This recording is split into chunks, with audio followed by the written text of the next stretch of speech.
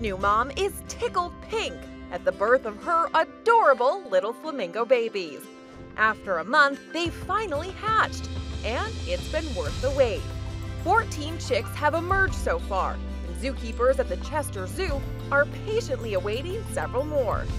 The UK Zoo is already home to more than 200 flamingos. They all start out white or gray, looking like tiny cotton balls.